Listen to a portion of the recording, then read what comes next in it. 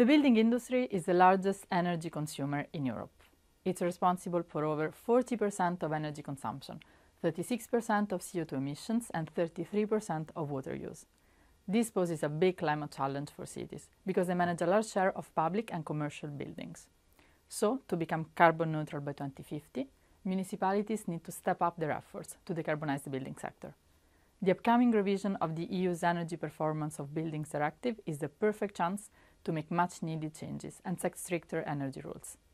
Changes to the regulation would ensure that old and new buildings become more and more energy efficient, that they produce less carbon emissions during their life cycle, and that energy-efficient constructions will be affordable to everyone, including low-income households. The revised directive should define a roadmap to renovate at least 3% of buildings owned by cities. This would call for the introduction of a European framework for minimum energy performance standards for buildings that is currently set only at national level. Another key milestone would be to create building renovation passports to guide renovation decisions and bring them in line with renovation standards across the EU.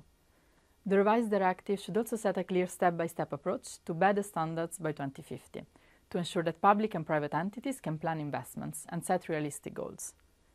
Changes to the directive should also make energy poverty a priority to help vulnerable groups overcome economic barriers.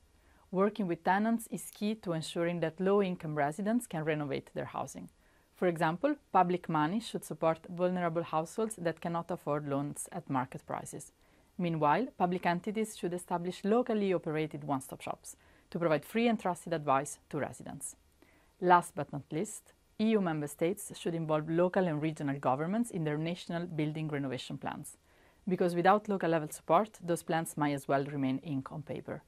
The time is now to build ourselves a better, more sustainable future in climate-neutral cities.